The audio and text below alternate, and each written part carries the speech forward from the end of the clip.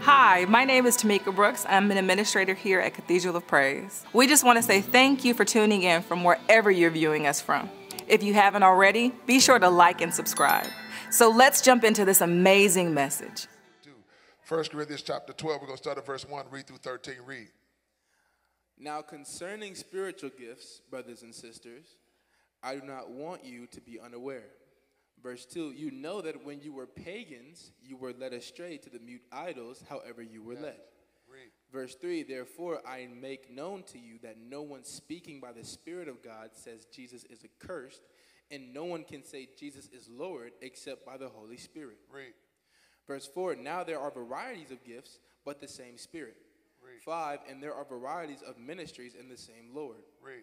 6, there are varieties of effects, but the same God who works all things in all persons. Read. 7, but to each one is given the manifestation of the Spirit for the common good. Read. 8, for to one is given the word of wisdom through the Spirit, and to another the word of knowledge according to the same Spirit. Read. 9, to another faith by the same Spirit, and to another gifts of healing by the one Spirit. Read. 10, and to another the effecting of miracles, and to another prophecy, and to another the distinguishing of spirits, to another various kinds of tongues, and to another the interpretation of tongues. Read. 11, but one and the same Spirit works all these things, distributing to each one individually just as he wills. 12, for just as the body is one, and yet has many parts, and all the parts of the body, though they are many, are one body, so also is Christ. Read. 13, for by one Spirit we were all baptized into one body, whether Jews or Greeks, whether slaves or free, and we were all made to drink of one Spirit. Look at your neighbor really quickly and tell them, I matter, and so do you. Come on, tell them, I matter, and so do you. Tell them it's a healthy church.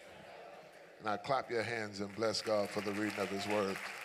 Listen to me real quickly. We're not going to be 2 days, but we'll be here for, let me get this word out to you quickly. We're still in our series, All In, but today I want to talk about the dynamics of a healthy church. Healthy church is not, by some it is categorized by how many people would show up in a building. So for some, they would come in, they would see all of you assembled here and say, wow, this is a healthy church. They're doing good. But a healthy church spiritually is not determined by how many people are in a seat. It is determined by how much love is in the seats one for another. Okay, I'm going to come for you again and hit you in your head. A healthy church in the spirit is not determined by how many people can assemble in a building. It's determined by the people who are assembled and how much love they have one for another. You can have a ministry with 5,000 people showing up every week, but if 4,500 of those 5,000 hate each other, that's not a healthy church. You can have another church that has only 50 people, but they act like a family. They're there for each other. They pray for each other. They intercede for each other. That means they are a healthy church. Now, we have the ability, ladies and gentlemen, brothers and sisters, to be both healthy and well. So I don't just want us to have a building full of people, but I want the row or the seats to be filled with love while the people are filled in the building. We can't just be another place where people just come, do church, but have church, but ain't got the church in them, don't got God in them, come in to have a good time, hear some good music, hear a good preacher, and then go on about their business and not care about nobody else and their family and their whereabouts and all that. The devil is a lot. That happens at your cousin them church, which is why you need to tell your cousin them to come over here. We will have a church that when you come in and sit on my row, if I pick up in my spirit something is wrong with me, I don't have to get in your business and know everything, but I'll reach my hand over and touch your shoulder and say, my brother, you can make it through this and I'm praying for you. I'll reach my arm over to my sister and say, sister, I love you to life and there's nothing you can do about it. Because sometimes when somebody comes in and they sit on that row, they thought that was going to be their last Sunday. They thought that was going to be their last moment. And sometimes all somebody needs to know is that somebody else cares, that somebody else sees me, that somebody else noticed me, and we're going to be somebody say the healthy church. In the text, Paul is dealing with the church at Corinth. Let me cut through the field and get you where you need to be. Paul is dealing with the church at Corinth. They are in a mess. They have gone through some stuff. They have been turned over to their ideas. They've been turned over to what they think they should do instead of what God has determined for them to do. Their leaders have got off focus, and their leaders have become self-centered. Their leaders have become self-centered, and they've become very prideful. Let me tell you something. The sign of a good pastor is not how good we preach. It's how great we can love. I lost y'all. I can operate in the assignment and the gift of an evangelist. But my ultimate gift and calling is that one of an apostolic leader, which is a shepherd or a poleman. My job is to make sure you're good. I lost y'all here. My job is to make sure that I can't live it for you, but I can give it to you the best way I can. But I can't be your God. Let me share something with you. Don't ever put me in a place that God should be. Don't ever no. Let me, because I will let you down. I'm telling you up front. You want to be let down, try to make me your God. I don't want to be your hero. I don't want to be Superman. I don't want to be Batman. I just want to be the preacher. I want to be the pastor. I want to be myself. And I want you to depend on God to be your source. Never make a man or a woman just because they got a mic in their hand because they got a mic in their hand, your God. I am not your God, and nobody else is but the one who sits on the throne up high. He's the only one that can manifest in your life. I can pray for you. I can give you a couple of dollars in your life. I can do all of that. But when it comes down to the well-being of your care, the well-being of your life, God is the only one that can be called Jehovah Jireh. He's the only one that can be called Jehovah Rapha. He's the only one that can be your healer, your deliverer, and your salvation. He is the only, somebody say he's the only one. So no matter how much you love me, don't give me no glory. No matter how much I don't mind the appreciation, and I appreciate you appreciating me. But I am not your God, and I don't want to be. I don't want that kind of pressure. I don't want it. I don't want it. I don't want it. I want to give the pressure where the pressure is due, and that pressure belongs to God because he's the only one that can supply all of our needs. Corinth is at a place, the church in Corinth, the Corinthians are at a place where they're in a destruction mode. Destruction. Now, the Lord is trying to tell them through Paul, if y'all keep on with this way, y'all going to be jacked up from the flow up. Now, these are people, watch this, ladies and gentlemen, brothers and sisters, who are supposed to know God, but yet they're bickering between themselves. They're supposed to be grown, but they acting immature. They're supposed to be grown, but they're acting like babies. The worst thing in the world is to have a grown person still acting like a baby. Hey, oh, someone, you don't want, okay, they sitting next to you. Never mind, don't clap. Don't clap. And what happened with the church of Corinth, trying to cut through the field quickly, what happened was they began to bicker amongst themselves because they began to have issues with one another because they began to get jealous of each other's abilities and skill sets.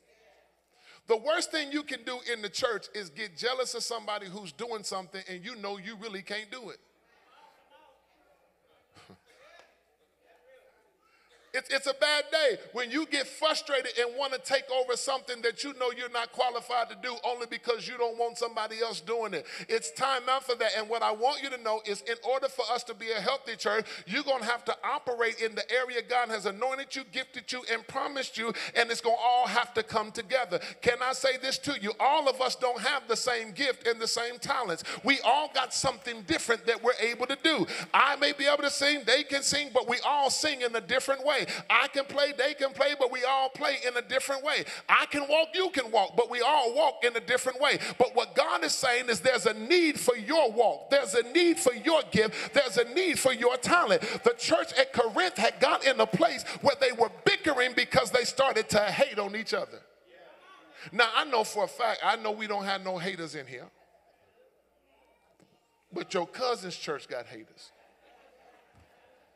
So I'm giving you some information to give to your cousin so they can talk to their people at their church so they can tell them to stop hating on each other. You don't have to be jealous because God is using somebody in a particular season. The old church would tell us, if you just hold on, there's a day coming for you that God will anoint you, God will prepare you, and God will get you. Sometimes God is using someone else because he's preparing you for a moment that when he does set you up where he gonna set you up, you ain't got to worry about falling down. For some of us, God is just waiting on us to position ourselves so he can use us in a mighty way. Can I share something with about 100 people? There is a world that needs everything God has placed on the inside of you. Now that's for the person who's asking, well, what is my gift? What is my talent? What am I supposed to do? And my prayer, and I prophesy over your life that God is about to reveal to you what your gift, your talent, and your anointing is. Now there's another group of y'all that's selfish, you stingy, and you've been sitting on it. You know what it is. He showed you a long time ago, but because you're lazy and you don't want to do nothing, you sit on your blessed assurance and say, nah, I just don't feel like it. You better get somebody else.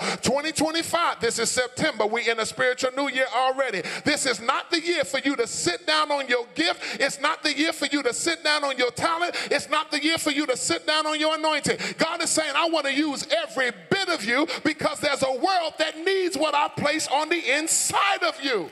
That's why, thank you, Holy Spirit. That's why the enemy has tried to fight some of y'all like he is, because he's trying to make you give up on your call, give up on your gift, give up on your talent. But the devil is a liar, and his mother-in-law is too. I refuse to have you gifted and not doing nothing. I refuse to have you talented and not doing nothing. There's work to be done. There's a generation that needs your gift. There's young people that need your wisdom. There's children that need your history and your story. There's somebody that needs to grow from what God has allowed you to accomplish. Tell your neighbor, don't be selfish. There's a generation, hear me, that needs to share the opportunities God has given you. Same way I stood here with my son today. Don't take nothing away from me. The better he do, the better I look. And I look good.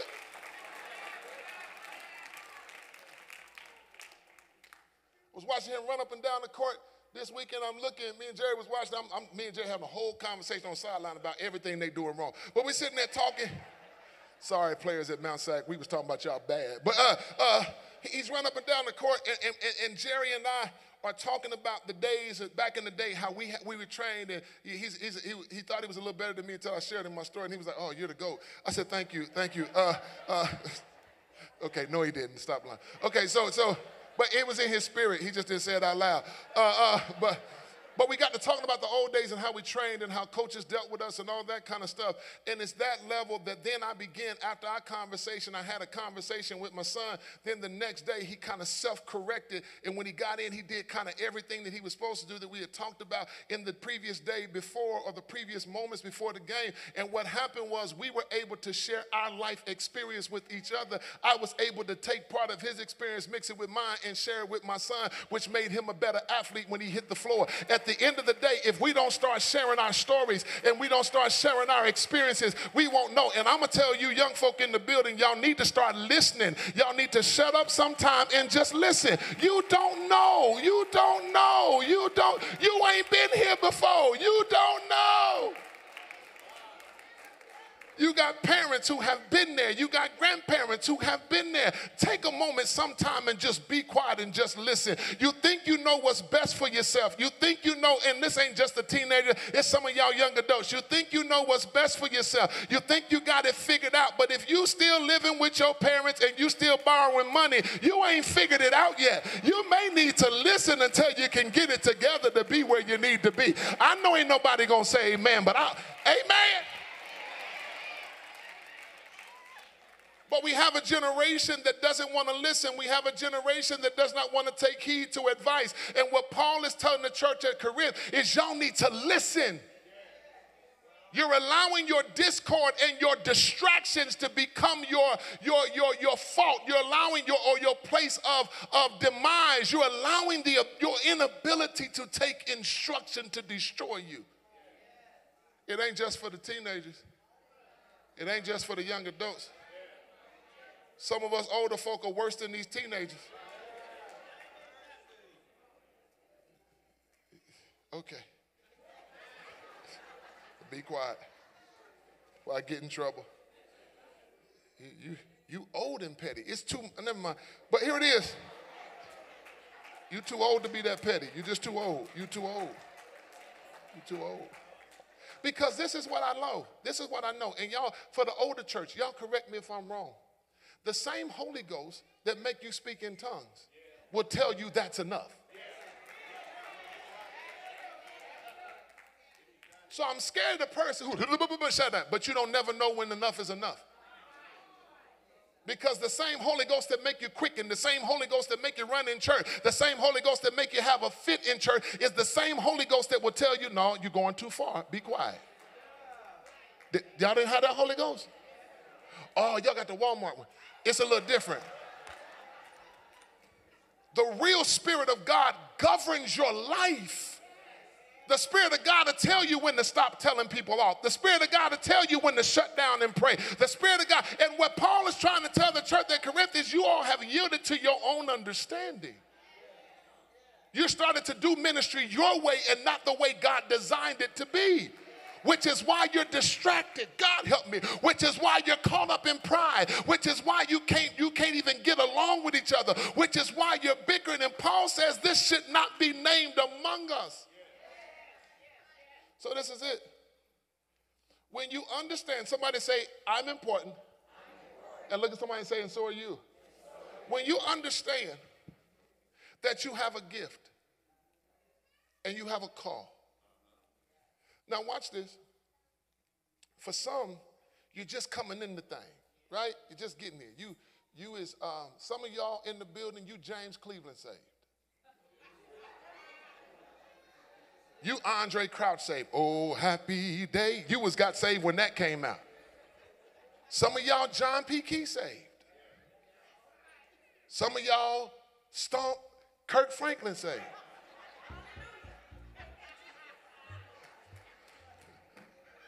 That was your era.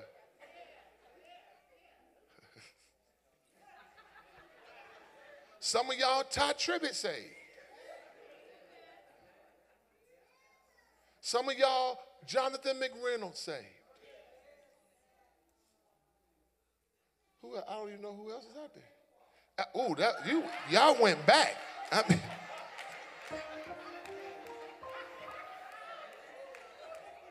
some of y'all Kendrick Lamar on your way to being saved. Whatever the case may be.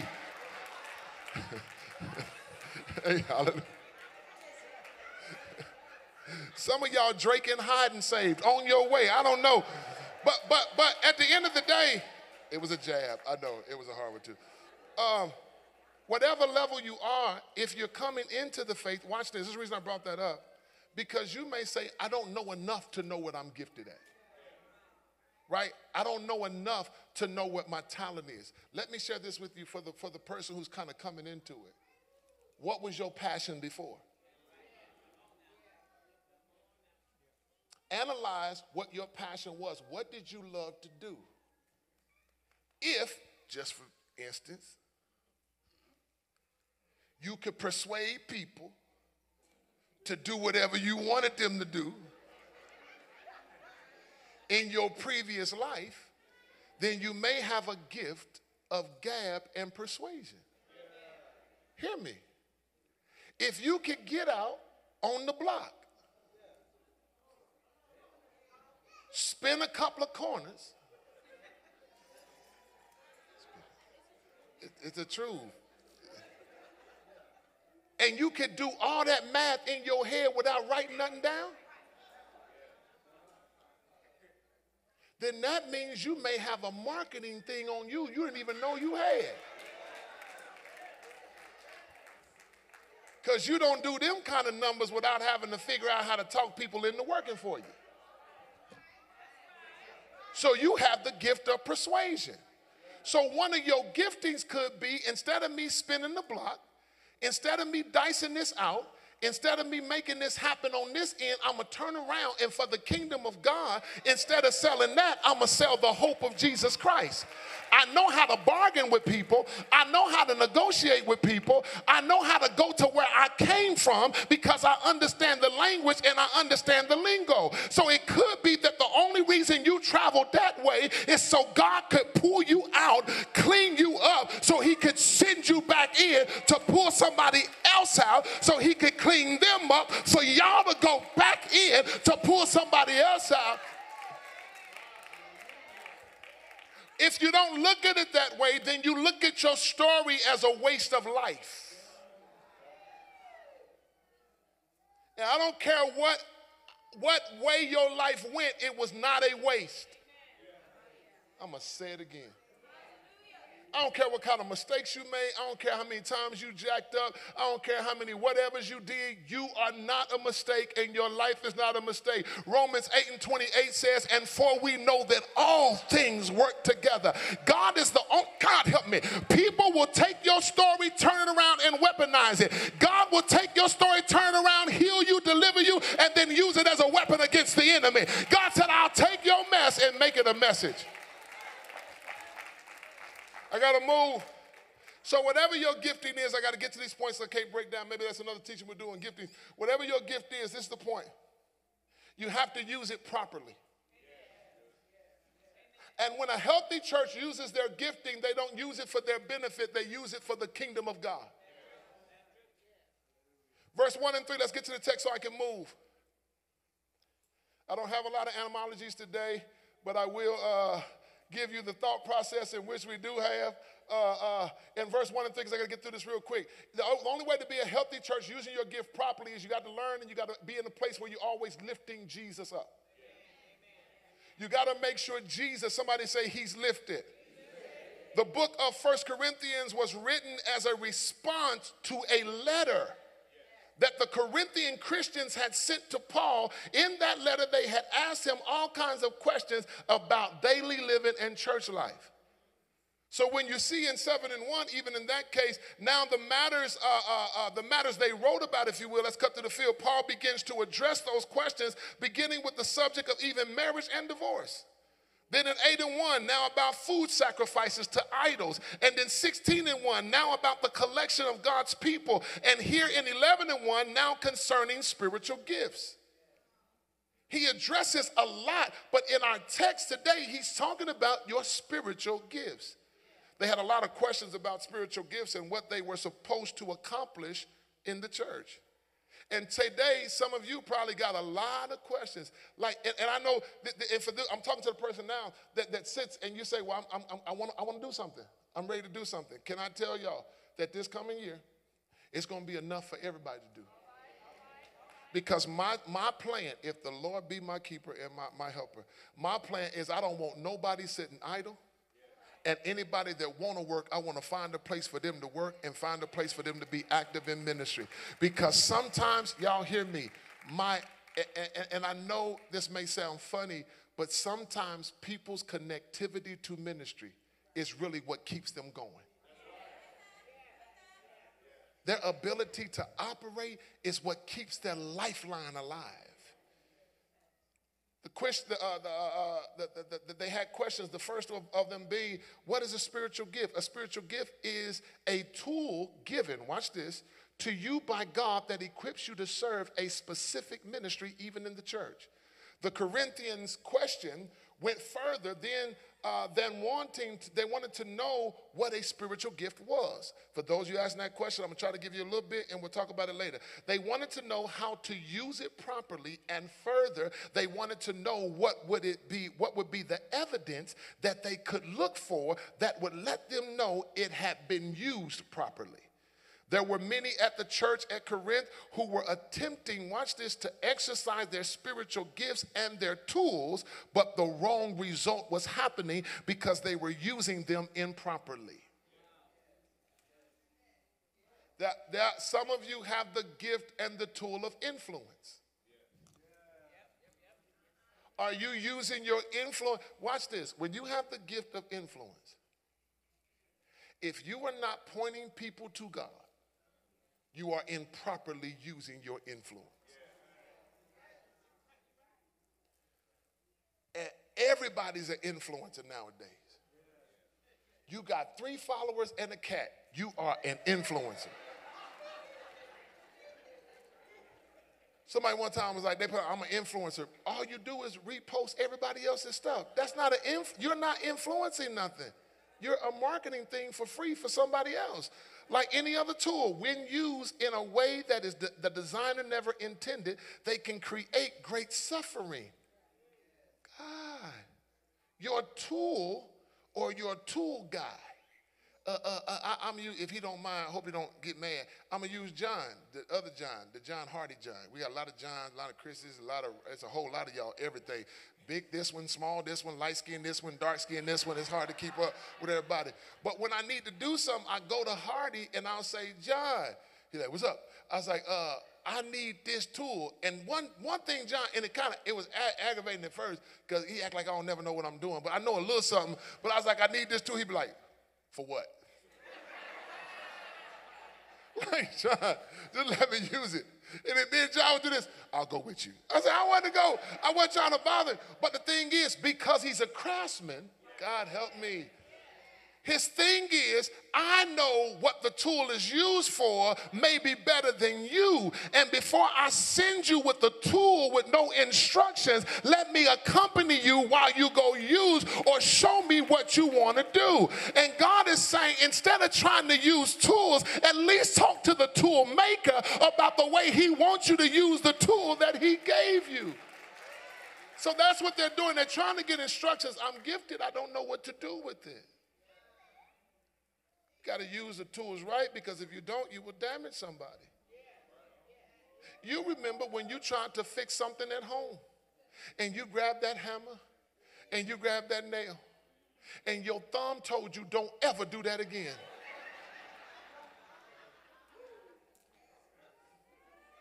You remember trying to do things and fix things, and some of y'all, the men in your life, you just want to tell them don't ever fix nothing again. Because they go, you didn't try to fix the electrical thing, because all it was working, it was just a little short in the socket. You said, I got it, I can change the light. You change the light now when you turn on, the dishwasher come on. And now the other room going off, because you're not an expert at it. But if you would just have sought an expert at doing it, maybe it would, because when you don't do it right, you always got to go back and do it again. Now, I know this ain't the church that y'all grew up on, but back in the day when I was coming up, it's like washing dishes. If you didn't do them right, all of them coming back out the cabinet, going back in the sink, and you're going to do it all over again. Dishes, washing. See, these kids like, well, you didn't have a dishwasher? Yes. And my mama said, why would I use a dishwasher when I got you?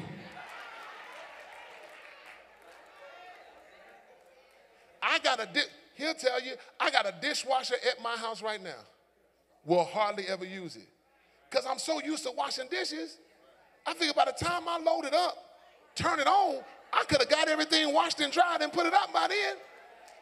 Then if I put them in there, I got to walk away, wait for it to get done, come back, and then put all the stuff. Then you got to wipe it down again to get all the spots off of it, because the house I grew up, you didn't put nothing in no cabinet with no spots on it. No. You didn't do that. So you might as well go on and wash it. But the way I was taught and the tools I was given allow me to be successful in my life. And what God is saying to the church is, allow me to give you the directions on how to use the tools I've given you. But the thing about God is, when he gives you direction, the tools are not used so you can be manipulative. The tools are not used so you can do what you want to do. The tools are not used so you can get the advantage over someone else. It's used for the kingdom of God.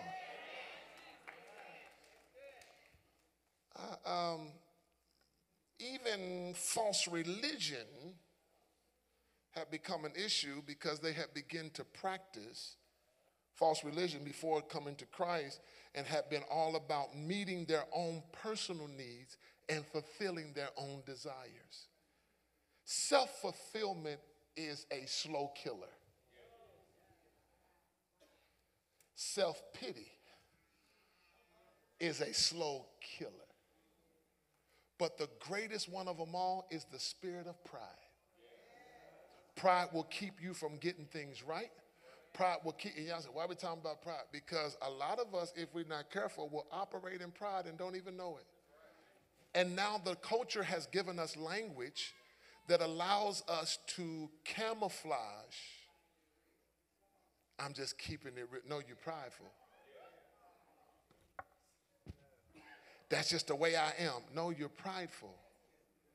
They're going to have to accept me the way I am. No, you're prideful. Because at the end of the day, it ain't even about you changing for them. It's about the change that God is wanting to make in your life. And we so stuck on not changing for people, we won't even change in the way God is asking us to change.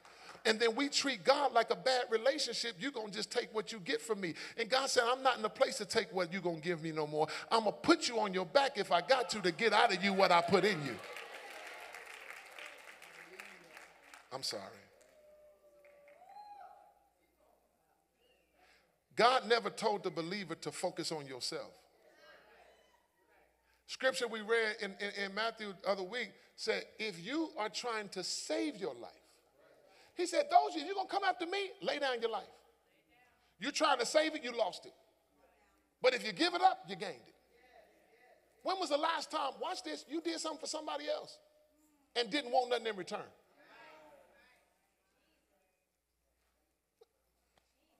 When was the last time you extended help to somebody else and didn't want nothing in return? Or does everything you do come with a tag? Have y'all ever met somebody that really always puts themselves in position because they feel better when they can bail people out and hold it over their head? Never mind, I'm sorry.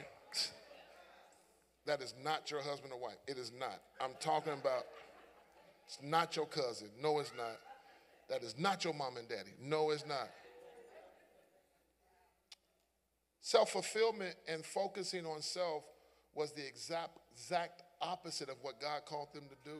Paul gives us the test that we can apply shortly, quickly, that will tell us when spiritual gifts are being used properly.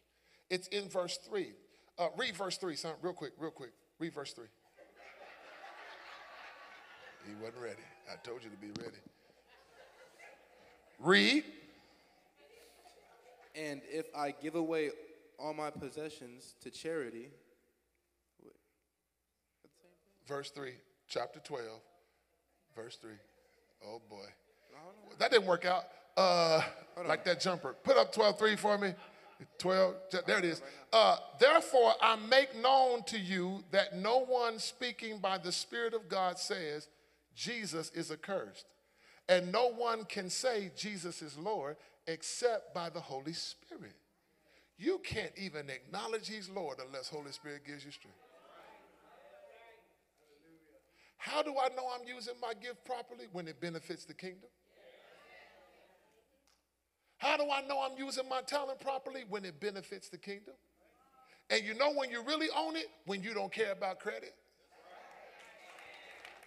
Okay.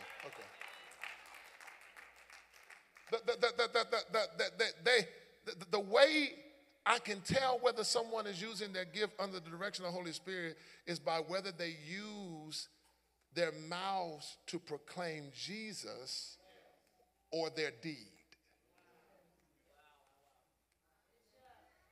If you do something and want to brag to me about what you did versus the glory God got from it,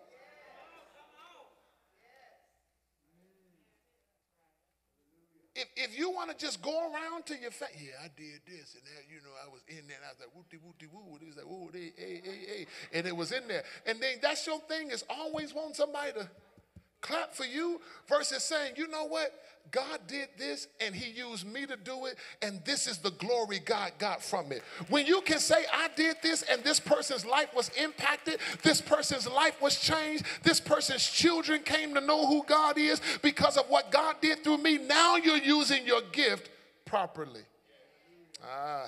It's not so hard to understand when you know that the Spirit of God, the third person of the Trinity, is committed to this one thing. And that's helping you, through you, proclaim the love of Jesus Christ. The burning desire of the Holy Spirit is to lift up Jesus. Somebody say, lift up Jesus. Quickly, whatever the Holy Spirit inspires us to be or do, That's the end result, to lift up Jesus. If we come in here and we're not lifting up Jesus, let's shut it down. If we singing songs and we're not lifting up Jesus, let's just shut it down. If we having events and we're not lifting up the name of Jesus, let's shut it down. Because this is supposed to be the Lord's church. And if it's his church, it should be his will. I'm going to tell you something, a pet peeve I have. With us, no indictment on anybody. This is a pet peeve I have. Pet peeve I have because of the way I read scripture. Not saying I'm all the way right. You can differ with me, and that's fine. However, comma, wherever your address is in your place where you live, right? Your house, your apartment, wherever that is, or whoever you live, whatever your situation, wherever you call home, right? When you go home, if I was to tell you that, yo, give me your keys, and I'm going to go to your house, and when you get there, let me know, and I'll think about letting you in. Like, bro, he done lost his mind. One, I wouldn't get the keys because it's your house. It would also be crazy for me to tell you, listen, when church is over, I want to welcome you home. You have my permission to go home. Some of y'all be like, bro, who you talking to? Where y'all get him from? You know, you'd be like real feeling some kind of way because it's your house. It's your house. And for me to turn around and act like it's mine and make you the visitor means you got to bow to my commands. Now, when you come to my house, see, this is the way I grew up. When you go to somebody's house, you sit down. No? Okay. No, you didn't walk around folk house. When you came to my mama, my dad and them house, when you come through the door, my mama, okay, you can have a seat right there. You didn't go walking around people's houses and just going around looking in drawers and opening up cabinets talking about, well, y'all ain't got nothing this week. Ain't nobody went grocery shopping. You're like, you can go because you're a visitor. But when you go home, you don't call a friend to ask them, can you open your refrigerator? You don't call a friend to ask them, can you open their cabinet? Because it's your house. What are you saying, Vaughn? Let me give you the relative of what I'm trying to give you today, of the consequences of what I'm saying. The thing is this. If you come to my house, it's my house. I rule what happens there. I tell you to sit down. You ask me, can you go to my restroom?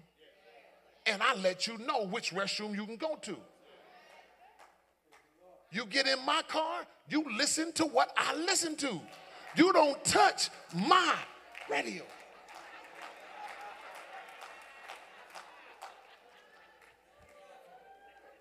Because it's mine. If it's God's church, if it's his house, then why I'm trying to give him permission to move about in his house? Why am I saying, no offense, hear me, we're going to usher in the, you don't usher me into my house. This is my house. I got the keys to this joint. I got the garage door opener to this. Because if you usher me in, that means it don't belong to me, it belongs to you. Let's invite him in. No, we don't invite him into his house. He invites. I was glad, come on, David, when they said unto me, let us go. He's not invited. You are. I am. And if it's his house, you shouldn't be able to control him in his.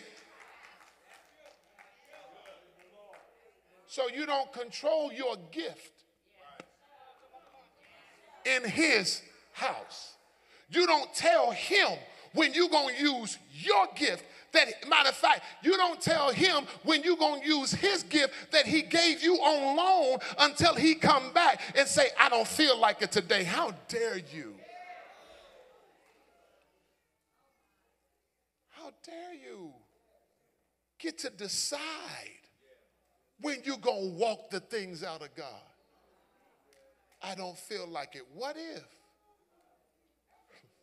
He said, I don't feel like giving you life today. If God was so sometimey like some of us,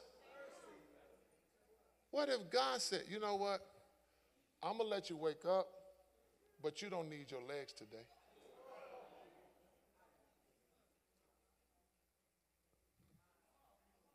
But we do that to him. I'm going to show up, but I ain't doing nothing. I'll come, but not y'all, I'm talking about your cousins. Be cool, you straight. How dare you tell your Savior? It's likened unto your children telling you in your house what they not going to do. That is the quickest way to lose whatever fronts you had in. Clean your room. I don't feel like it. And whenever, I'm going to tell y'all, if you ain't never seen it, some of y'all that's younger and ain't talked back real lot yet, but you on your verge of doing it because you feel like you grown, whenever your parent go to looking for people that are invisible, you better run.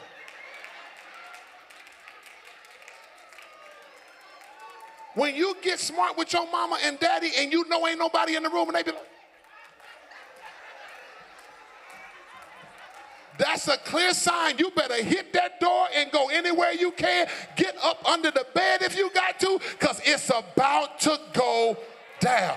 Because you don't talk back to mama, you don't talk back to daddy, you don't talk back to grandma, and you don't tell them what you're going to do in their house. And if you can't talk back to mama, and mama, you don't like them talking back to you, then why mama talking back to God? Then why daddy talking back to God? Why grandma and grandpa don't want to obey God?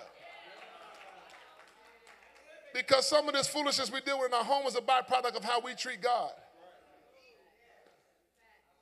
It's a learned behavior. Next point, I got to close. You know you're a healthy church when the people point to are unified. I got 4 minutes, Shad. Verse 4 through 6 talks about the unity of the church.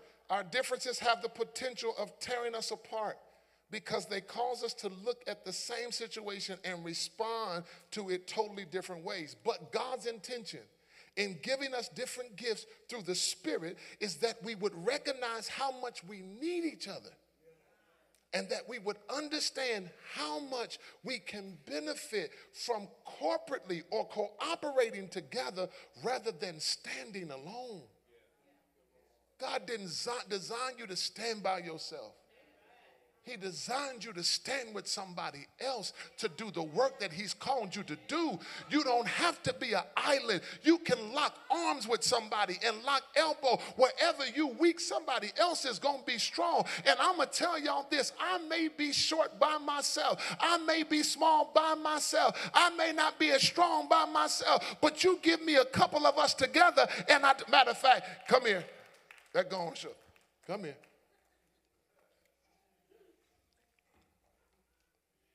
I may not be scary by myself, but this right here, this right here is a force to be reckoned with. And y'all may say, well, they can't fight, but we got something that can. Yes. And thank you.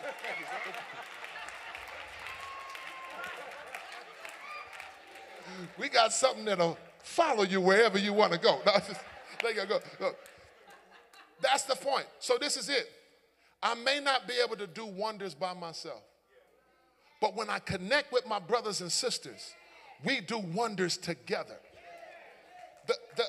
The thing of the church is supposed to be, because Scripture says this, I got to close, play Shad, so they know we out of here. Scripture says that signs, this is Scripture, I'm not making this up, and wonders shall follow them that believe.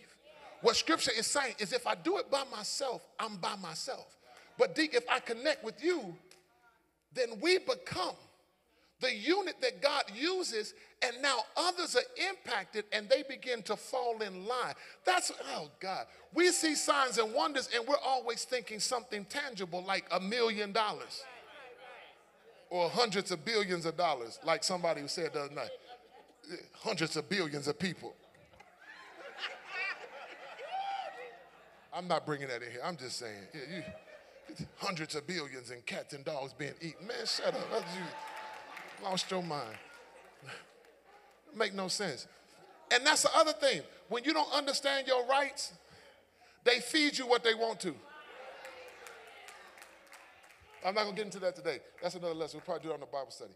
At the end of the day, don't be fooled by the camera. At the end of the day, when you share your gift with someone else and they connect with you, you allow the world to be able to benefit, and now the signs and the wonders begin to follow you. So everywhere you go, the Spirit of the Lord begins to work and manifest.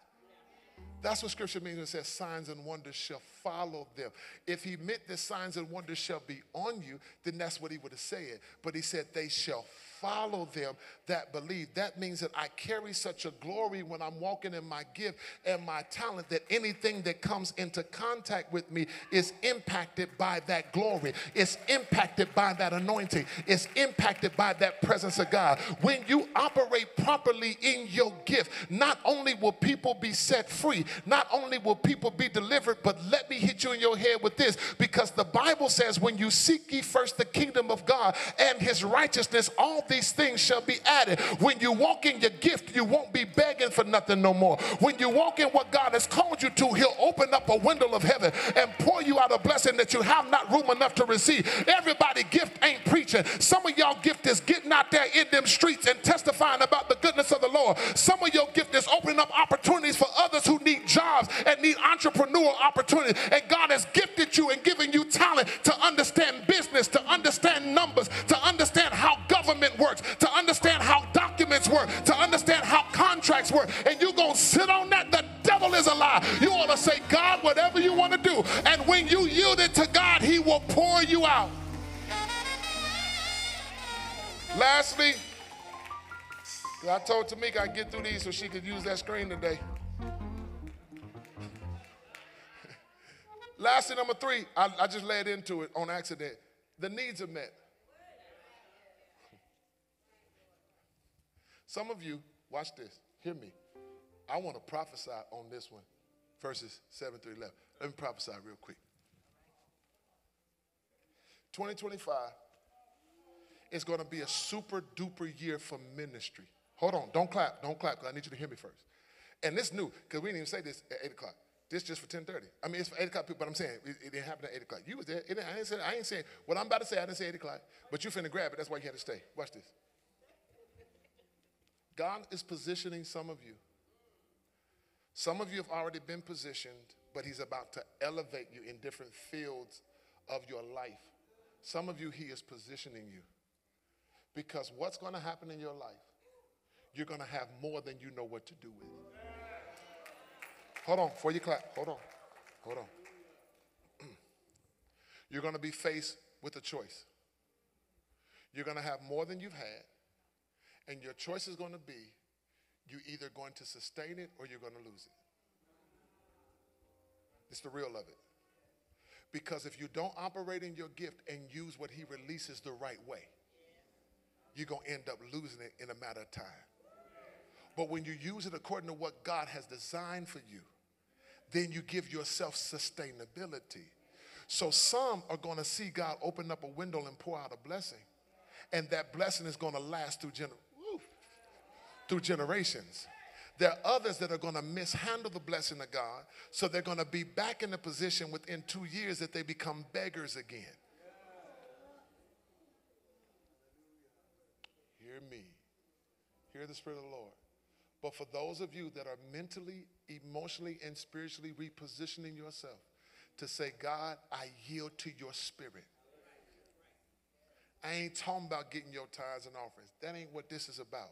This is about you fulfilling your purpose. Because when you fulfill your purpose, if God has really connected you to the mission, not the man, to the mission that God has given us to lay out in front of you, then the money ain't going to be no issue. Because there are some of you, and thank you, Holy Spirit, there are some of you in this room right now and even on live stream that you're literally going to tithe what you've made the last 4 months. Holy Spirit, thank you. That wasn't for everybody. I get it. You ain't hurting my feelings. I already clapped for myself. you're going to be able to tithe what your income was for the last 4 months. If you, okay, I don't know what that means. That means that whatever you made in the last 4 months is only 10% of what you're about to get. That's what that means. So 100 is $10, 10%. 1,000 is 100, right? 10,000 is 1,000. 20,000 is 2,000. 30,000 is 3,000, right? So if 30,000 is 3,000 and you made 30,000 in the last 4 months, then 30,000 is the 10% of what? 300. I'm trying to give y'all numbers because I know some of y'all's like, I didn't like math. Let me help you. So that means you will be able to do $30,000 worth of tithe because he's released 300,000 into your. Y'all this? I love it. Well, let's go to my numbers then. I'm going to tithe $1 million because if I tithe $1 million, then that means I was trying to give y'all numbers so y'all could go to Jack in the Box, but let me go on and get these numbers. But my point is, your obedience is going to require manifestation to hit your life. Those of you, this is not a ploy for your money. I don't have to do that. It's not a ploy for your money. But those of you that are obedient to God, even when it comes down to your tithe, and I'm the pastor, I got the privilege to speak this over your life. That when you're obedient to your tithe, you're obedient to your offering, and you do not just what we've asked, but when you do it according, because sometimes something can be asked and God will tell you, no, I want you to do this. God may have you exceed because of what he knows he's about to release for you. Oh, I feel a grace right here. Thank you, Holy Spirit. And some of your retirement is going to be better than the days you worked. I don't know who, that just kind of hit me. I don't know what that was for. Oh, not my shete. Yeah, you, God. Some of y'all in your retirement, you finna hit a place where men are going to give into your bosom. There are folk, oh, not my shete. There are folk about to come find you. Matter of fact, let's go buck wild right here. Some of y'all about to travel to places you only imagined you could go. You ain't local no more. God said in the next seasons of your life, I'm allow your feet to hit land that your parents only dreamed about, that you only saw on the internet, because your ways are going to please me so you can ask.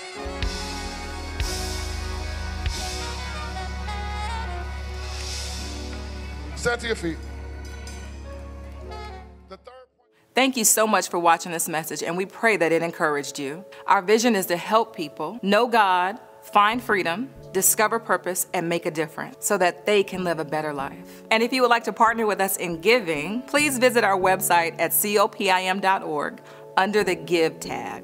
Also, be sure to like and subscribe, and check out all of our other sermons as well. Our services begin every Sunday at 8 a.m. and 10:30 a.m. Pacific Standard Time.